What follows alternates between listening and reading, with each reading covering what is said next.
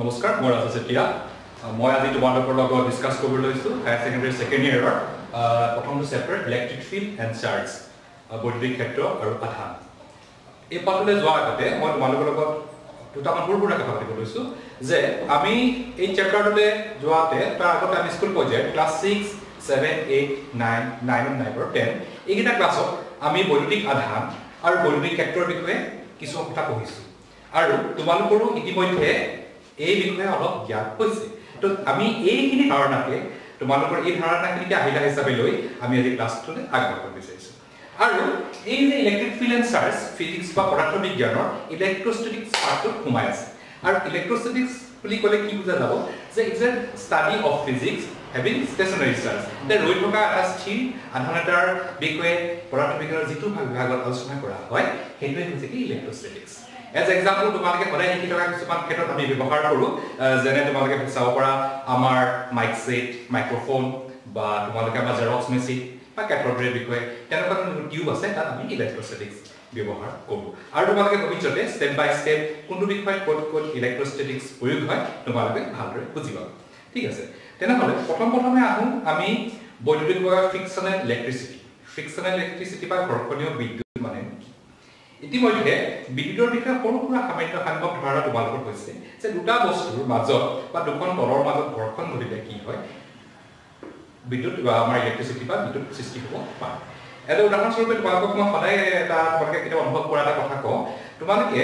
আমাৰ যদি শীতকালত কেতিয়াবা তোমালোকে যদি বিশেষ ঘৰত কাপোৰ নিপিন্ধাকৈ চুৱেটাৰ পিন্ধা চুৱেটাৰটো যদি খুব জোৰত কেতিয়াবা আন্ধাৰ খুলি দিয়া তোমালোকে মানে দেখা পোৱা কেতিয়াবা সৰু সৰু স্পাৰ্ক বা স্পুলিং হৈ দেখা পাবা ইয়াৰ কাৰণটো হ'ল আমাৰ শৰীৰত থকা আমাৰ গাৰ নোম আৰু উলেন কাপোৰৰ মাজত ঘৰ্ষণ ঘটি কেতিয়াবা কি হয় স্থিতি বিদ্যুতৰ সৃষ্টি হয় ঠিক আছে এতিয়া বিদ্যুতৰ কথা আমি পাতি আছো কিন্তু বিদ্যুতৰ আভ্যন্তৰীণত কি আছে বিদ্যুতৰ আভ্যন্তৰীণৰ মূল বস্তু হৈছে আধান বা চাৰ্জ তো what do you mean by charge মানে কি যে চাৰ্জ যে ইন্ট্ৰিনসিক পাৰ্ট অফ এলিমেন্ট যে কিছুমান পদাৰ্থৰ প্ৰাথমিক এটা গুণ হৈছে আধান আৰু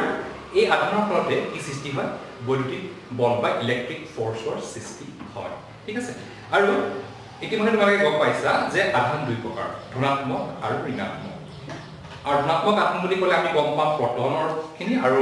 ঋণাত্মক আধান বুলি ক'লে আমি গম পাম ইলেক্ট্ৰন আৰু এটা কথা গম পাবা যদি মই চাৰ্জ বুলি কওঁ চাৰ্জটো আমি দুটা ভাগত যদি ভাগ কৰো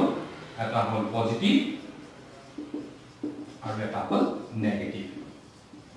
দুই ধৰণৰ আধান আমাৰ আছে পজিটিভ আমি পাওঁ প্ৰটনৰ ক্ষেত্ৰত আমি প্ৰটনৰ কথা যদি পাতো প্ৰটনে আমাক ধনাত্মক আধান দিব আৰু ইলেক্ট্ৰনে আমাক ঋণাত্মক আধান দিব ইয়াৰ আমি গম পালো যে আধান দুই প্ৰকাৰ প্ৰটনে ধনাত্মক আধান দিব আৰু ইলেক্ট্ৰনে ঋণাত্মক আধান দিব এতিয়া কোনবোৰ পদাৰ্থই ধনাত্মক আধান সৃষ্টি কৰিব পাৰে কোনবোৰ পদাৰ্থই ঋণাত্মক আধান সৃষ্টি কৰিব পাৰে যদি আমি উলেন পদাৰ্থৰ কথা পাতো উলেন যিকোনো উলৰ দ্বাৰা বনোৱা সামগ্ৰীসমূহৰ কথা পাতো তেনেহ'লে এই পদাৰ্থবোৰে কি কৰিব পাৰে ধনাত্মক আধান সৃষ্টি কৰিব পাৰে ঠিক একেদৰে আমাৰ ইবলাইটৰ দণ্ডই হওক বা প্লাষ্টিকৰ মেটেৰিয়েলছ হওক এই পদাৰ্থবোৰে কি কৰিব পাৰে ঋণাত্মক আধান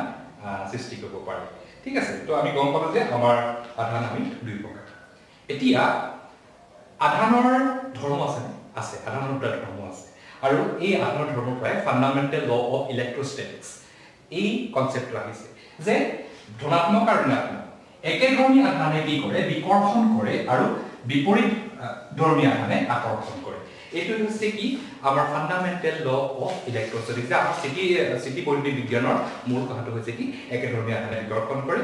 আৰু বিপৰীতধৰ্মী আধানে আকৰ্ষণ কৰে ঠিক আছে তো আমি আধানৰ এইটো চৰিত্ৰ গম পালো মানে ধনাত্মকে বিকৰ্ষণ কৰিব আৰু ধনাত্মক ঋণাত্মকে কি কৰিব আকৰ্ষণ কৰিব আমাৰ এই ক্লাছটো প্ৰথম পৰ্যায়ত আছে কাৰণে অলপ থিওৰি বেছি হ'ব ইয়াৰ পিছতে আমি অলপ ইলাবৰেচন বা আমি কিছুমান ডিডাকশ্যন বা মেথমেটিকেল ডিডাকশ্যন আমি গতি কৰিম ঠিক আছে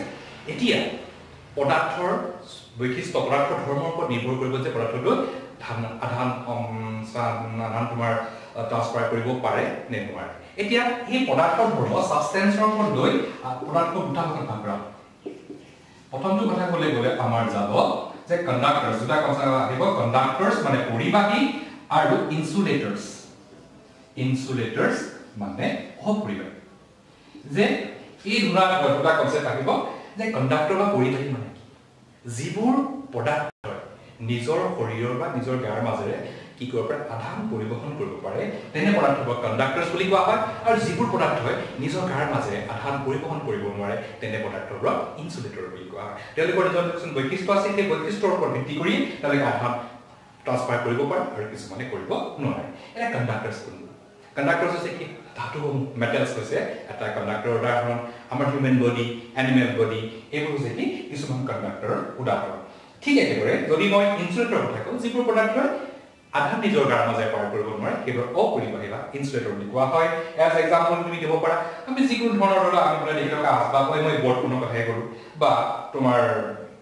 কাঠৰ কথাই কৰো তেনেকুৱা যিবোৰ বস্তু আছে প্লাষ্টিকৰ কথা কৰো এই পদাৰ্থবোৰ কি হবে ইনসুলেটৰছ বুলি আমি ক'ব পাৰো ঠিক আছে এতিয়া আৰু এটা কথা তোমালোকৰ আহিলে গ্ৰাউন্ডিং মানে কি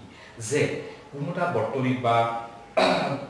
এটা বডি বা এটা শৰীৰত বা কোনো বস্তু যদি এক্সেসিভ আধান থাকে এই এক্সট্ৰা আধানখিনি যদি আমি মাটিলে বা ভূভাগলে পৃথিৱীৰ ভূভাগলে ট্ৰান্সফাৰ বা পৰিবহন কৰিব পাৰো হেতুকে কোৱা হয় আৰ্থিং বা গ্ৰাউন্ডিং এই কথাটো তোমালোকে খুব জৰুৰী কথা যে আমি যিকোনো এটা ঘৰত বৈদ্যুতিক কানেকশ্যন কৰোঁতে গ্ৰাউন্ডিং কৰাটো জৰুৰী কাৰণ কেতিয়াবা ইনকেছ যদি বৈদ্যুতিক প্ৰবাহৰ মান বাঢ়ি যায় সেই অতিৰিক্ত প্ৰবাহখিনি আমি গ্ৰাউন্ডিংৰ জৰিয়তে কি কৰিব পাৰোঁ আমি ভূভাগলে হস্তান্তৰ কৰিব পাৰোঁ য'ত কি হয় আমাৰ ইলেক্ট্ৰনিক যিবোৰ সঁজুলি আছে কোনো ধৰণৰ প্ৰভাৱ নপৰাকৈ ঠিক আছে এতিয়া আৰু এটা বস্তুলৈ আহক আমি যে ই বৈদ্যুতিক আবেগ বা ইলেক্ট্ৰষ্টেটিক ইণ্ডাকশ্যন এই বস্তু জানিবলৈ হ'লে আমি অকণমান ডিটেইলছত যাব লাগিব ইলেক্ট্ৰষ্টেটিক ইণ্ডাকশ্যন মানে কি অসমীয়াত কোৱা হয় বৈদ্যুতিক চুম্বকীয় আবেগ বুলি কোৱা হয় কি বুজা যায় এটা আবেগ মানে হৈছে যে এটা টেম্পৰি মানে খুব কম সময়ৰ বাবে কোনোটা পদাৰ্থ কি কৰা হয় বৈদ্যুতিকৰণ কৰা হয় যে টেম্পৰি is a process of টেম্পৰি ইলেক্ট্ৰিফিকেশন of N substance যে খুব কম সময়ৰ বাবে কোনোটা বস্তু কি কৰা হয় বৈদ্যুতিকভাৱে আহিত কৰা হয় এতিয়া কেনে ধৰণে কৰা হয় মই তোমালোকক এটা পৰীক্ষা হয় ঠিক আছে মই এটা তোমালোকৰ আগত এটা ইনসুলেটিং ষ্টেণ্ড ললো এইটো insulating stand It is insulating stand or মই ললো কি এটা কণ্ডাক্টৰ যে কি কৰিব পাৰে আধান পৰিবহন কৰিব পাৰে ইয়াত বিভিন্ন ধৰণৰ আধান থাকিব পাৰে ধনাত্মক আৰু ঋণাত্মক সেইটো আমি গম পাম কেনেকৈ গম পাম কি ধৰণে গম পাম মই চাম এতিয়া কি কৰো মই এই ইনসুলেটিং ষ্টেণ্ডৰ ওপৰত থকা কণ্ডাক্টৰটোৰ ওপৰলে কি কৰিলো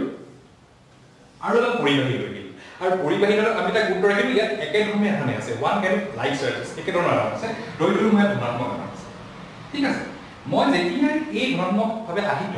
ৰডডাল এইডাল কণ্ডাক্টৰৰ ওচৰলৈ লৈ আহিলো কণ্ডাক্টৰৰ ওচৰলৈ লৈ অহাৰ লগে লগে কি হ'ল এইফালে থকা এই কণ্ডাক্টৰডাল থকা ঋণাত্মক আধানখিনি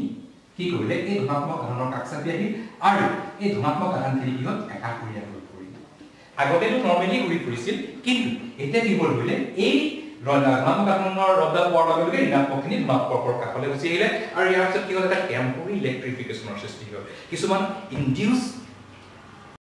ইলেক্ট্ৰন ইনডিউস আধানৰ কি হ'ল সৃষ্টি হ'ল বা আবেগযুক্ত আধানৰ সৃষ্টি হ'ল এই প্ৰক্ৰিয়াটোকে কোৱা হয় কি ইলেক্ট্ৰষ্টেটিক ইণ্ডাকশ্যন বা বিদ্যুৎ চুম্বকীয় আবেগ খুব জৰুৰী এটা বিষয় যে আমি কেনেকৈ এটা খুব তাৎক্ষণিক বা টেম্পৰিভাৱে আমি কোনো এটা পদাৰ্থক ইলেক্ট্ৰিফিকেশ্যন কৰিব পাৰোঁ এইটো এটা হৈছে ইলেক্ট্ৰষ্টেটিক ইণ্ডাকশ্যন বা আবেগ এইটো হৈছে আধানৰ ধৰ্ম ঠিক আছে আৰু এটা কথা আধানৰ কেইটামান খুব গুৰুত্বপূৰ্ণ ধৰ্ম আছে আধানৰ কেইটামান খুব গুৰুত্বপূৰ্ণ ধৰ্ম আছে ধৰ্মকেইটাৰ কথা মই বুজাই দিছোঁ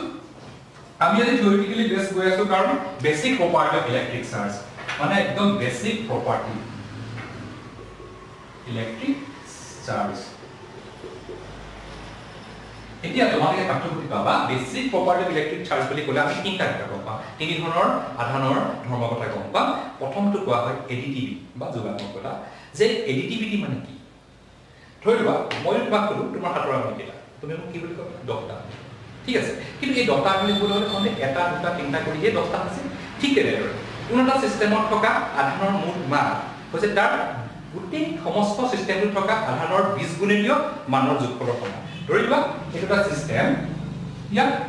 বিভিন্ন ধৰণৰ আধান আছে Q1 Q2 Q3 Q4 Q5 Q6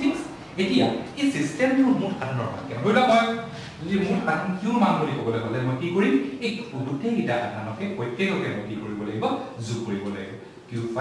dot so on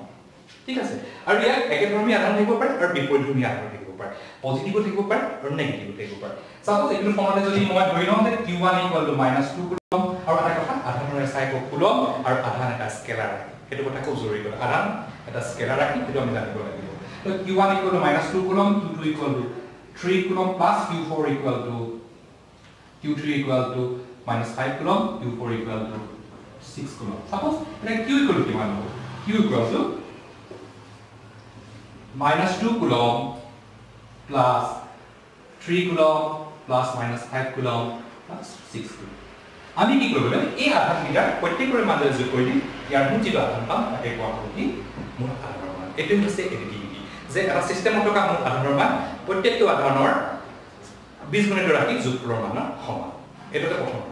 সেকেন্ডটো হৈছে কি বুলি ক'লো মই কোৱান্টাইজেচন খুব এটা গুৰুত্বপূৰ্ণ বিষয় কোৱান্টাইজেচনৰ বিষয়ে আমি অলপ ডিটেইলছত পঢ়িব লাগিব কিন্তু মই থুলমুলকে কম যে প্ৰকৃতিত বা এটা সিস্টেমত কেতিয়াও আধান এটা মান কন্টিনিউয়াস হিচাপে আমি এখন এটা কিছুমান পূৰ্ব অৱশিষ্ট ডিসক্ৰিট ভ্যালু হিচাপে লাভ কৰো we cannot find the charges in a continuous manner we can find it only discrete values আৰু ইয়াৰ কাৰণটো কি হয় যেতিয়া আমি সংস্পৰ্শৰ ফলত এটা পাৰ্ট বা আনটা পাৰ্টলৈ যায় আধান সদায় ইন্টিগ্ৰেল মাল্টিপল হিচাপে যায় ইন্টিগ্ৰেল মাল্টিপল হিচাপে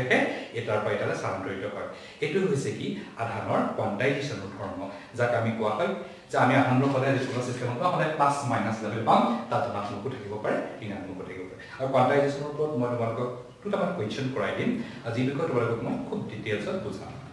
ঠিক আছে আৰু এটা আছে কনজাৰভেশ্যন অফ চাৰ্জেছ যে এটা সিস্টেমত সদায় আধাৰৰ মান কি হ'ব সদায় সমান গোটেই সিস্টেমটো আধাৰৰ মান কি থাকিব সমান আৰু সেকেন্ডলি যে আমি আধান নতুনকে সৃষ্টি কৰিব ন ধ্বংস কৰিব ন ই ডাইডাল ক্ৰিয়েটেড নট বি ডিস্ট্ৰয়েড এইটোৱে হৈছে আমাৰ আধানৰ সংৰক্ষণৰ সূত্ৰ ঠিক আছে তো আমি আজি কি কহিলো যে আমি ফ্ৰিকশনাল ইলেক্ট্ৰিসিটি মানে কি যে ফান্ডামেন্টাল ল অফ চাৰ্জ মানে কি তাৰ পিছত ইলেক্ট্ৰমেগনেটিক ইন্ডাকশন কি কন্ডাক্টৰ কি ইনসুলেটৰ কি এই কথাখিনি আমি প্ৰাথমিকভাৱে তোমালোকৰ লগত ডিসকাস কৰি ইয়াৰ কৰিলো যে দুটা আধানৰ মাজত আকৰ্ষণীয় বল আধান থাকিলে কি আমি কুলম্বৰ সূত্ৰ ব্যৱহাৰ কৰি যেটো আমি তোমালোকে কুলম্বৰ সূত্ৰৰ বিষয়ে পঢ়িছা যে দুটা আধানৰ মাজত যেতিয়াই ওচৰলৈ আহি যায় হেতৰ মাজত আকৰ্ষণ বল ফোৰ্স অফ ইন্টাৰেকশন ইনক্ৰিজ হয় আৰু যেতিয়াই দূৰলৈ গুচি যায় ফোৰ্স অফ ইন্টাৰেকশন কি হৈ যায় ডিক্ৰিজ হ'বলৈ আৰম্ভ কৰে এইটো হৈছে আমাৰ কুলম্বৰ সূত্ৰ কিন্তু কুলম্বৰ সূত্ৰটো তোমালোকে যে পাইছিলা মই এই বিষয়ে তোমালোকক দেখাইছো F = k q1 q2 by r2 কিন্তু এতিয়া আমি k বিৰূপতে পাম 1/4πε0 q1 q2 by r2 যত আমাৰ এটা ভৱিষ্যত বা পাৰমিটিভিটি কথা আহি পৰিব আৰু এই বিষয়ে আমাৰ নেক্সট ক্লাছত মই কুলম্বৰ সূত্ৰ আৰু ভেক্টৰ ফৰ্মৰ বিষয়ে তোমালোকৰ লগত ভালদৰে আলোচনা কৰিম আশা ৰাখিছো তোমালোকে এই ক্লাছটো ভাল পাবা আৰু আমাৰ সমগ্ৰ শিক্ষা ফলৰ পৰা এই শিৱসাগৰ জিলাৰ সমগ্ৰ শিক্ষা ফলৰ পৰা এক অনলাইন যিখিনি ক্লাছ কৰা আছে তাত 10 আৰু 9 10 আৰু 12 ৰ কথাখিনি সামৰি লোৱা হ'ব আশা ৰাখিছো তোমালোকে ভাল পাবা আৰু কিবা অসুবিধা পালে কিবা নাজানিলে আমাৰ WhatsApp নম্বৰৰ দিয়া হ'ব তোমালোকে আমাক তাত মেছেজ বা ফোন কৰিব ধন্যবাদ